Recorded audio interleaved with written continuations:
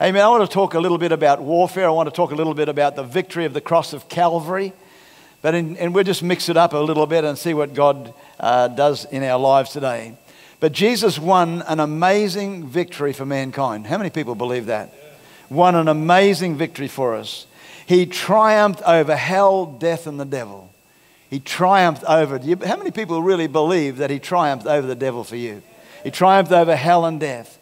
Romans 8:1 says this.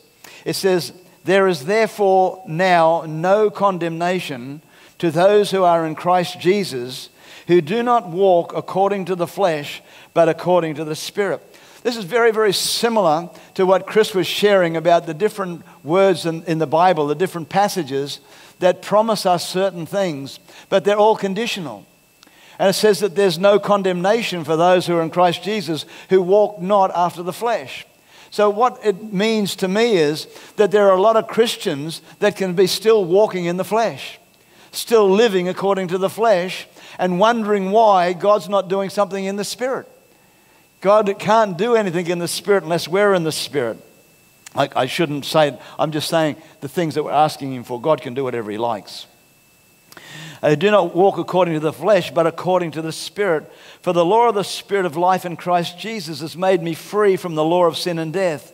For what the law could not do, in that it was weak through the flesh, God did by sending His own Son in the likeness of sinful flesh on account of sin. He condemned sin in the flesh, that the righteous requirement of the law might be fulfilled in us, who do not walk according to the flesh, but according to the Spirit.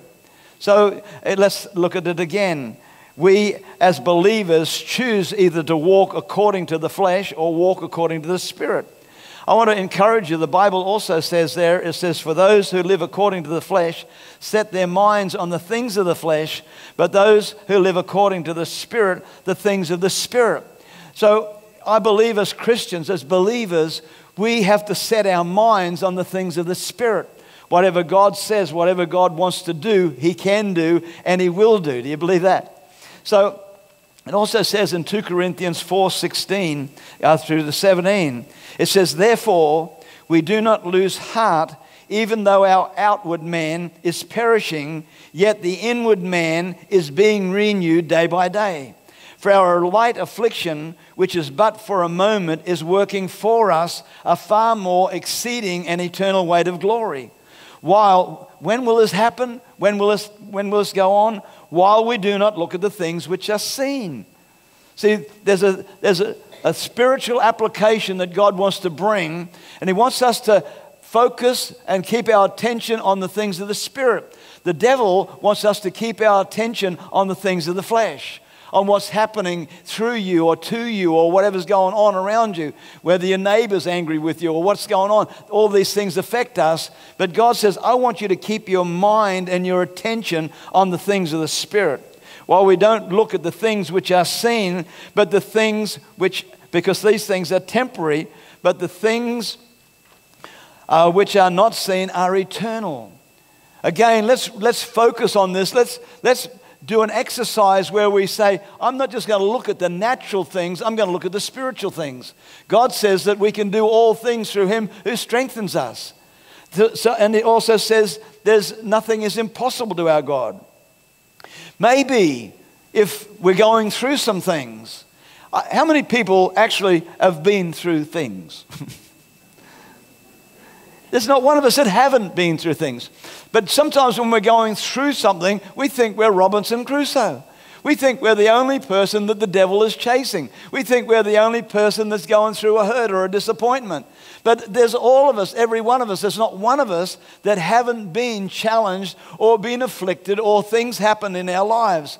But, and it's some very, very interesting things. But maybe if we rejoiced in our light affliction, instead not rejoicing for the affliction, but rejoice in it, instead of complaining, we might get the victory. If we get our eyes off that and get our eyes on things. I was just thinking, perhaps we should read Romans, and I was going along to those meetings there, but I'd love to get your notes on that. Because I believe that we really, really as Christians need to get a fresh revelation on the book of Romans.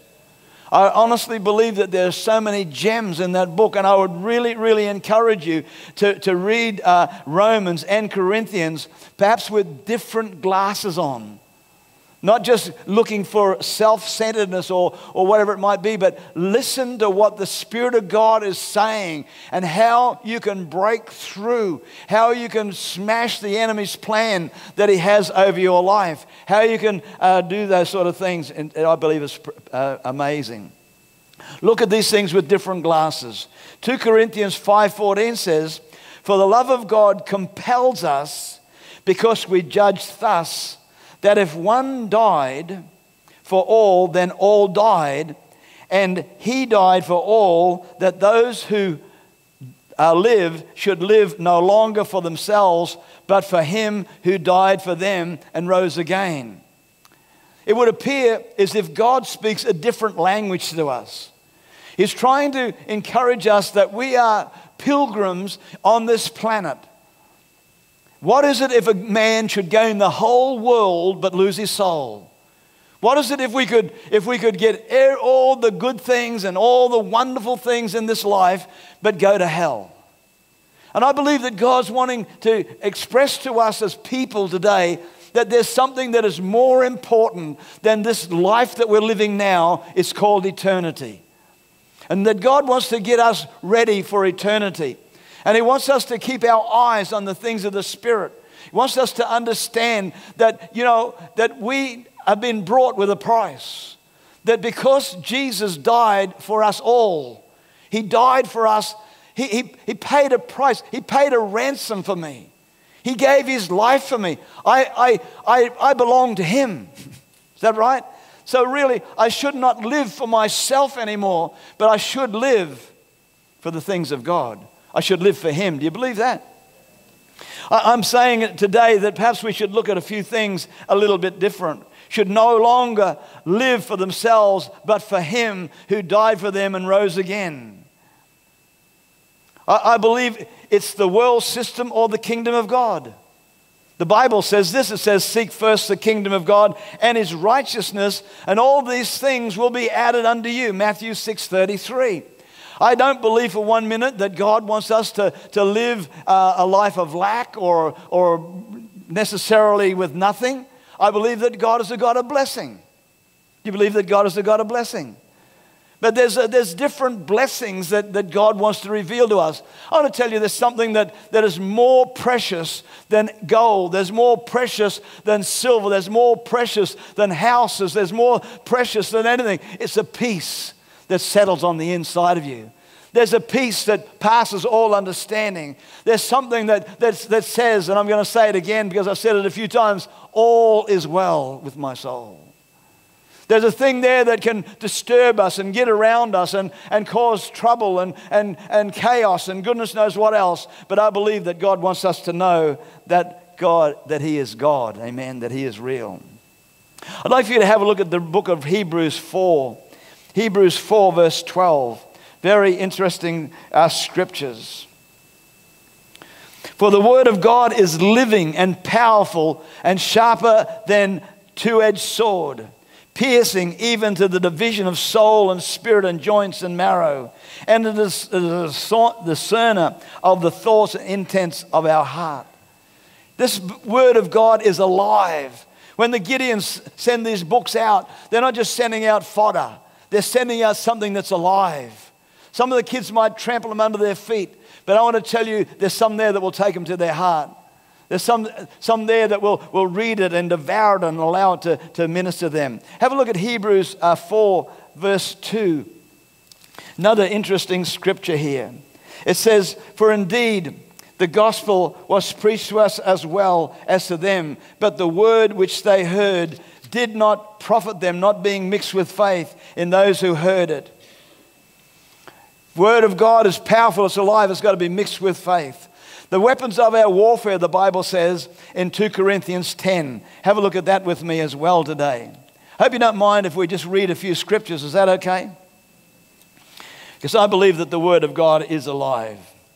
It says here in 2 Corinthians, I'm in Romans, I better find 2 Corinthians. Where is it? Oh, so I've got it. No, hang on. Sorry. Thank you, Jesus. We don't even have any birds to distract me today. I'm doing a good enough job on my own. 2 Corinthians 10. Is that all right? For though we walk in the flesh, we do not war according to the flesh. For the weapons of our warfare are not carnal, but mighty in God for pulling down strongholds, casting down arguments and every high thing that exalts itself above the knowledge of God, and bringing every thought into captivity to the obedience of Christ, and being ready to punish all disobedience when your obedience is fulfilled. The weapons of our warfare, they're not natural weapons. They're mighty weapons. They're powerful weapons. Though we walk in the flesh or live in this fleshly body, we do not war according to the flesh or the ways of man. There's a whole new way of living. We used to sing a song many, many years ago. I found a new way of living. It was sung, we sang it that many times, but Christianity is a whole brand new way of living. All things have passed away, all things become new.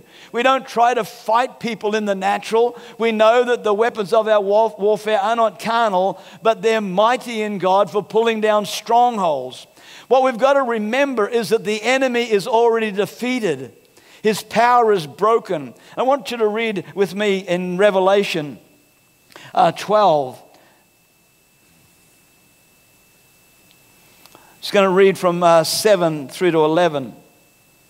It says, and a war broke out in heaven. Michael and his angels fought with the dragon, and the dragon and his angels fought, but they did not prevail, nor was a place found for them in heaven any longer. So the great dragon was cast out, that serpent of old called the devil and Satan, who deceived the whole world. He was cast to the earth, and his angels were cast out with him. Then I heard a loud voice saying in heaven, friend, it's not going to be quiet in heaven, amen? Then I heard a loud voice saying in heaven, now salvation and strength and the kingdom of our God and the power of his Christ has come. And the accuser of the brethren who accused them before our God day and night has been cast down. And they overcame him by the blood of the Lamb and by the word of their testimony. And they did not love their lives to death. They overcame Satan by the blood of the Lamb. Put up your hand if you're a they today. Come on, we overcome Satan by the blood of the Lamb. Though we walk in the flesh, we do not war in the flesh. War broke out in heaven. James 4:1 says this, where do wars and fights come from? Do they come from your desire for pleasure that wars in your members? See, there's an inward man and there's an outward man. There's a spirit man and there's a flesh man. There's a thing there that wants to please self, but there's something in the inside of every one of us that also wants to please God. There is a war against Satan and his fallen angels, demons, that has been totally and thoroughly and mightily won for us by our Lord and Savior Jesus Christ. There is a war against Satan and his fallen angels. That has been, everybody say has been, totally, mightily, awesomely, whatever way you want to do, won for us by our Lord Jesus Christ. I didn't have to fight in the Coral Sea battle. I might have been a little nipper at the time.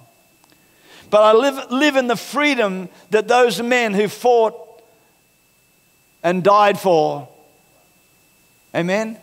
I live in that freedom today. They fought, I believe over 600 gave up their lives for that freedom.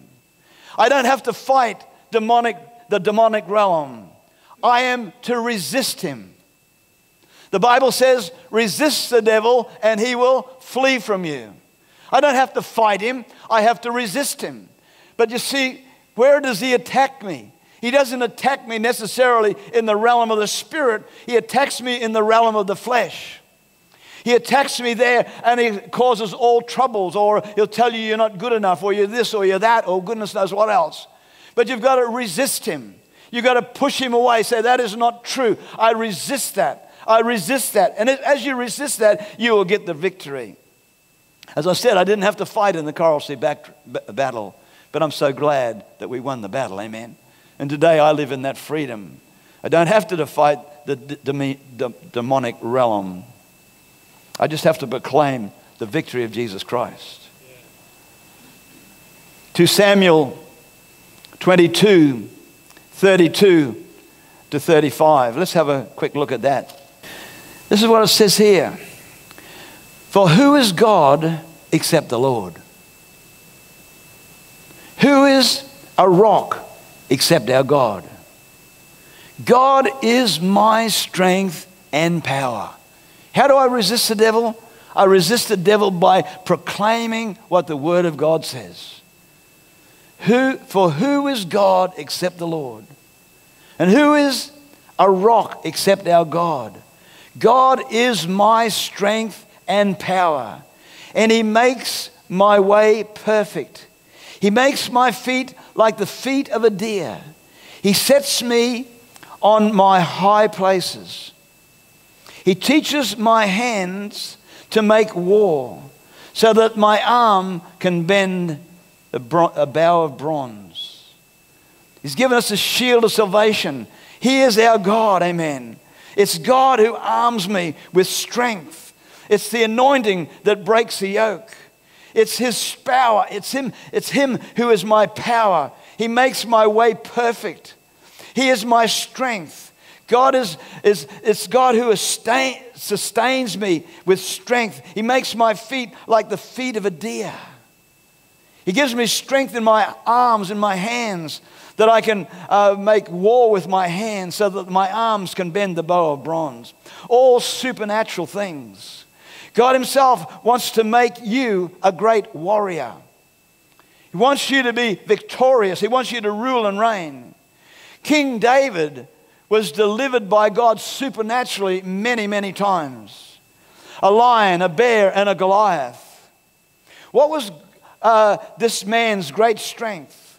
In 1 Samuel 16 verse 1, the Bible speaks there, it says, how long are you going to mourn for Saul, seeing that I have rejected him?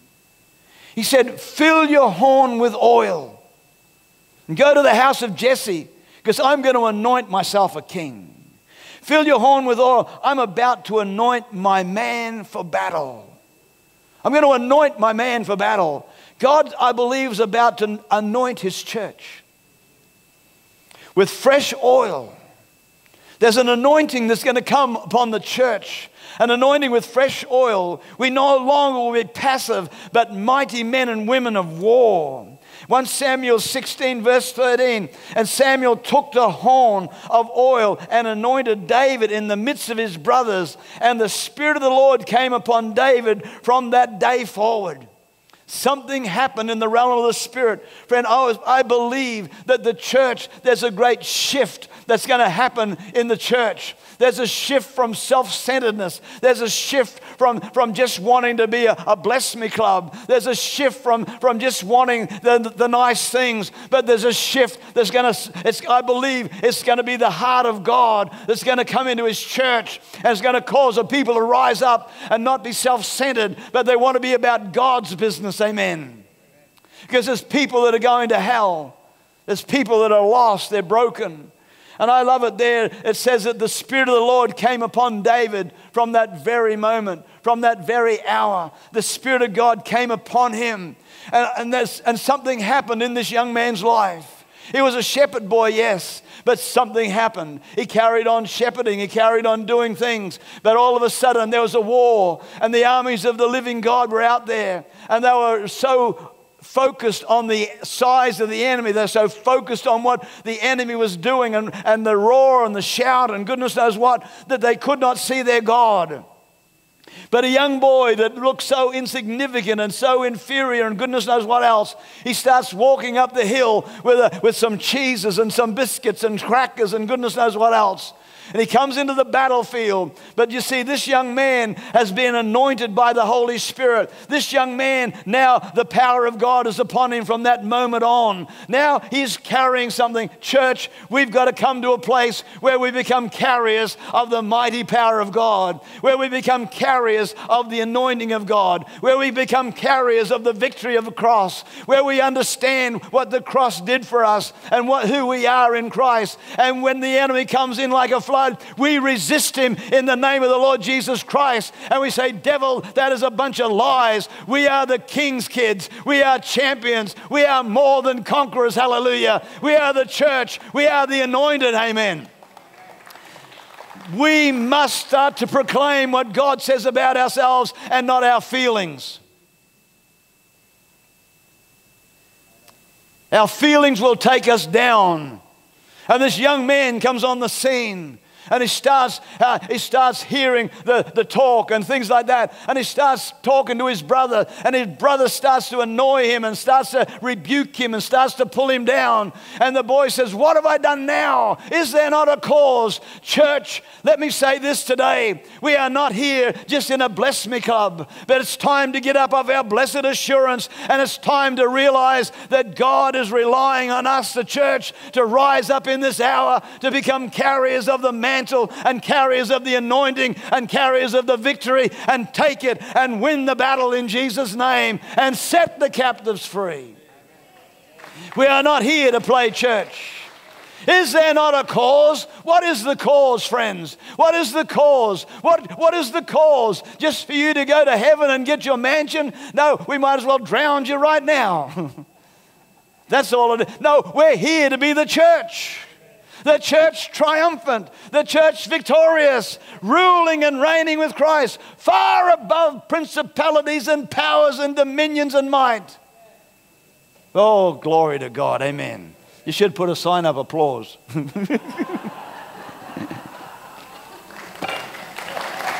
Amen.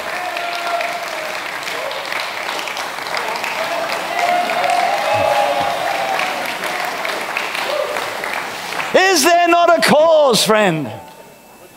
Is there not a cause? There is a cause. It might take you out of your comfort zone. It might take you out of something but it'll take you into something that is more powerful. And David, that he didn't understand what was going on when Jesse poured oil all over him. But the power of God, the anointing of God came on him from that very moment. Now he's walking into a situation carrying a few cheeses, but it's the anointing that was going in there.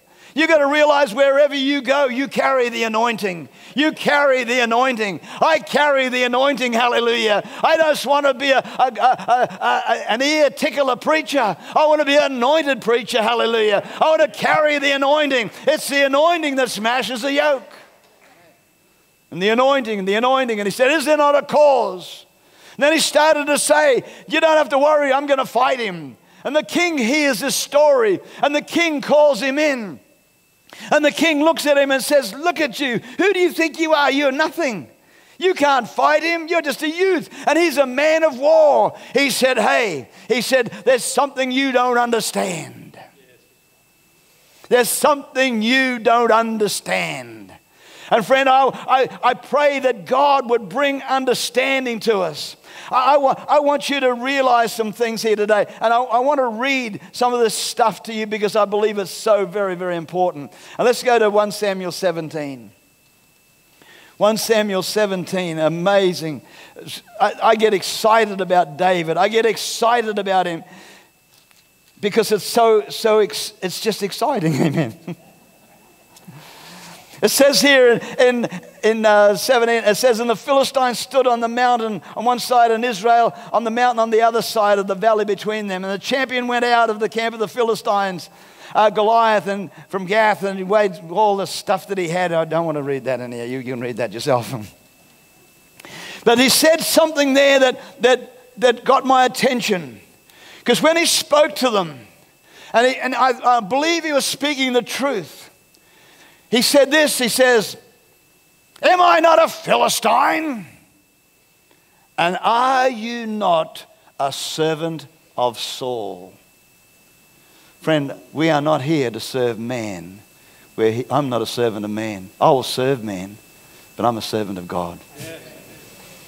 If he can render you down that you're just a man and you're a servant of man, he'll keep you down there. But friend, I want to tell you, I want to lift your vision higher. We're no longer servants of men. We're servants of the Most High God. Hallelujah. And we carry the authority of the Most High God. We carry the authority that he has given us. We carry the authority of this word of God. And he spoke those words over that guy. He said, no, no, no, no, no, no, no.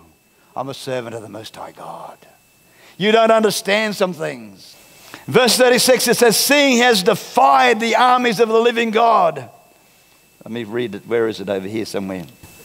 This is after he said, you know, you can't do it. You're only a youth. And he's a man of war. And David says, your servant used to keep his father's sheep.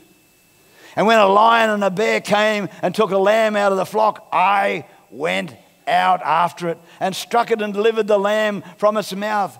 When it rose up again, I caught it by its beard and struck and killed it. Your servant has killed both lion and bear. Listen to this. This is how we got to talk. We got to learn to talk. And this uncircumcised Philistine be like one of them, seeing he has defied the armies of the living God. Moreover, David said, the Lord who delivered me from the paw of the lion and from the paw of the bear, he will deliver me from the hand of this Philistine. And Paul said to David, go. David went out. Verse 40. And it says he took his staff in his hand and he clothed himself with and chose for himself 5 stones from the brook. He put them in his shepherd's bag in a pouch which he had, and his sling was in his hand, and he drew near to the Philistine. So the Philistine came and began drawing near to David. And when the man who bore the shield went before him, and when the Philistine looked about and saw David, he disdained him, for he was only a youth, ruddy and good looking. But the Philistine said to David, am I a dog that you come with sticks? And the Philistine cursed David by his gods. Friend, what I'm saying is you have to resist what the enemy says about you. You've got to resist it. And the only way you can resist it is by speaking something positive. By being positive. Friend, if you've got sickness, if you've got a problem in your life, if you're going through hell, if you're going through some stuff, don't let that become the focus of your life. So many people, all they talk about is their problem, their negative. We've got to start talking about the answer. We've got to start talking about Jesus, amen. We've got to start talking about what God says and not if he can keep you focused on your sickness or the poverty or the negativity, God cannot get it through to you. But David, he cursed David by his gods, and the Philistine said, come to me, I will give your flesh to the birds of the air and the beasts of the field. Then David said to the Philistine, you come to me with a sword and with a spear and with a javelin, but I come to you in the name of the Lord of hosts, the God of the armies of Israel, whom you have defied. Friend, you got to realize that you're coming with something more powerful than any devil has ever had in his life, amen. You're coming with something that's more triumphant than any devil sticks, amen. He can have whatever he likes, but I want to tell you, you've got to realize, and he said, you might come like that, but I come with something so much more powerful. I come against you with something so much more dynamic. I might only have a few little pebbles in my bag. I might only have a slingshot, but I want to tell you, in the hands of God, it is more than enough to take you down. And friend, I want to tell you, you've got to realize inside of you, when you come against that sickness or that disease or that poverty or that thing that's coming against you, don't look at it. You say, you might come to me with arthritis. You might come to me with this. You might come to me with that. But I want to tell you right now, devil, I come against you in the name of the Lord of hosts, and I defy you, defied him. But I want to tell you right now, you're going to go in Jesus' name and smack that sucker right in the middle of the head.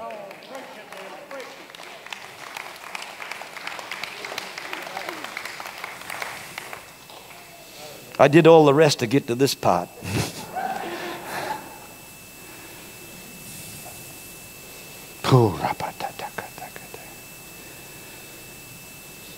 But but I come to you in the name of the Lord of hosts, the God of the armies of Israel, whom you have defied. This day, not me, the Lord will deliver that sickness into your hands today.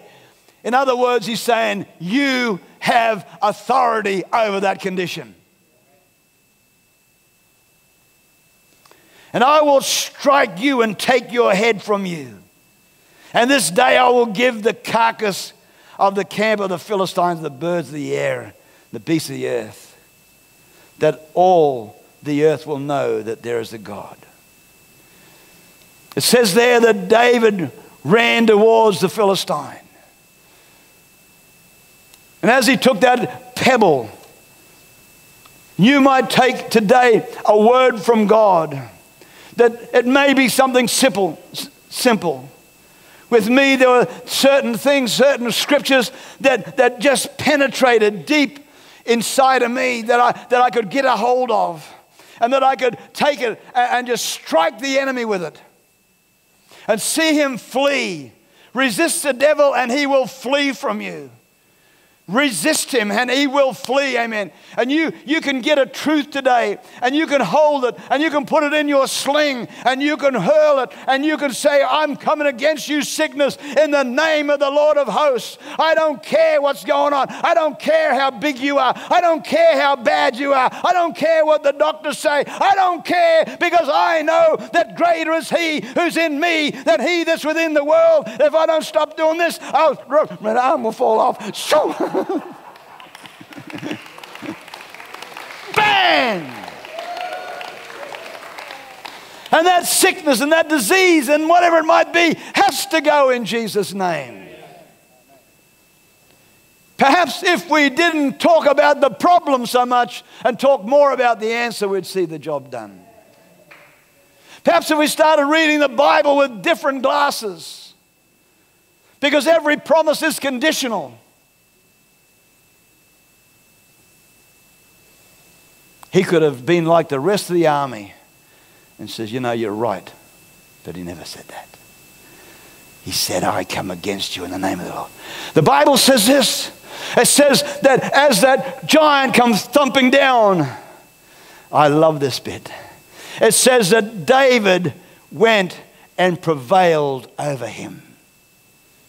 Friend, there's nothing better than when you put your big foot and prevail over that thing that's been harassing you.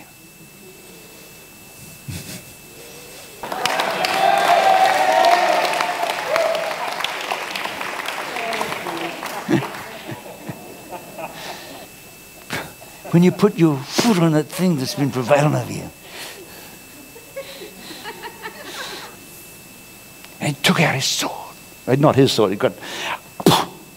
Oh, man. Then he picked that head thing up by the hair.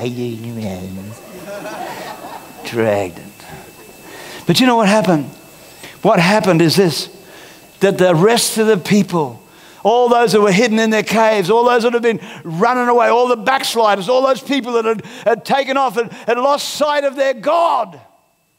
Can I say this? The church basically have lost sight of God. We've got a different God. We've got a bless me God. Bless me. He is, but seek first the kingdom of God, you get the blessing. All the backsliders, all those that had died and lost hope, all of a sudden they saw this young man prevailing over this Goliath. But every demon in hell, every enemy of every army person in the Philistines, when they saw what had happened to their champion, they ran in fear. See, you resist the devil flees from you. The rest of the guys jumped up and they ran and they ran and they pursued the enemy. But there was something else that happened. When they came back from pursuing the enemy, they plundered their tents. I believe that we, the church, are going to plunder hell. We're going to plunder thousands upon thousands of backslidden, broken down people. We're going to plunder. I'm not talking about us, church. I'm talking about church. There's only one church on the Sunshine Coast. You just happen to come to this little spot here. But I believe that the church is going to rise up and we're going to plunder hell. Amen. We're going to take people out of the jaws.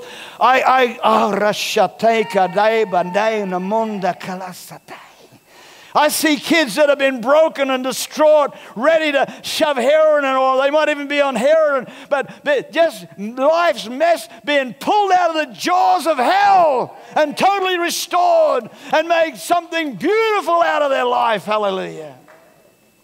Give them back their dignity. Give them back their life. I see people broken, distraught, marriages smashed. I see the going in there and bringing restoration. See, we are the people of reconciliation, amen. The God of restoration. He's a mighty Christ. He's a mighty God, a mighty God, a mighty God. Holy Spirit. Stand to your feet. Father, I come to you in the name of the Lord Jesus Christ. Raise up your church, Lord. Make her strong, Lord. Pour out your Spirit on your church like you did to David. And let the power of God come into us from that very moment. Father, your church. Father, your church is being attacked with sickness, disease. Lord, the media with different high-ranking men and women that have been caught or accused. I'm not judging them, Lord. I don't know whether they're guilty or innocent. But it's your church that the enemy is defying. It's coming against your church, Lord, to try to pull it down, to make it look something that it's not. We are not a bunch of pedophiles. We are not a bunch of losers. We are King's kids. And my God, I pray that you would raise us up. And Lord, that you would raise up a standard against the enemy. And Lord, sickness and disease that's attacking your church, cancer, all this stuff, my God, the attack that's attacking marriages, filthy alcohol that's destroying lives, drugs. My God, I pray that people would be filled with your Spirit. They would not need these substitute things to try to find joy. My God, we take authority over unclean things, immorality, pornography, people that are getting caught up in stuff. Break the stronghold of the enemy, my God. Raise up your church. Build us strong, Lord. And my God, will give you the praise, the glory, and the honor. I believe today that there's some people here that you've picked up a pebble and you're going to strike the enemy with that pebble. You've picked up something and you're not just going to cop it anymore. You're just not going to let him pour out his verbal vomit all over you. You're not going to let him pull you down and drag you through that hurt and disappointment. I see people weeping and crying and smashed as the enemy pours in this fury and wrath.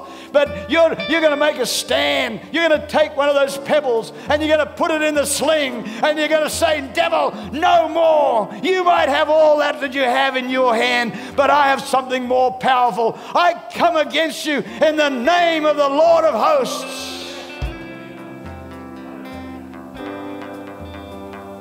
And it's a time to smash. Allow the Lord to guide it. If you're in this house right now and you believe you've picked up a pebble, actually I picked up a boulder. You might pick up a pebble and you say, I'm going to use that pebble. And the Bible says this: one shall put to flight 1,000, two shall put to flight 10,000. I would love to come into agreement with you today, and leaders of our church here could come and pray in agreement with you today that that pebble will strike the mark and bring that Goliath, and bring that giant, and bring that thing down in the name of the Lord Jesus Christ. If you've picked up a pebble today, there's a bit of grit on the inside of you that says, I'm going to break it. I'm going to smash every devil. I want you to quickly come out and stand out here today. I want the church leaders to come out and stand here with us today as well. Come on. Just come. If you picked up a pebble today, I'm going to use that thing to smash.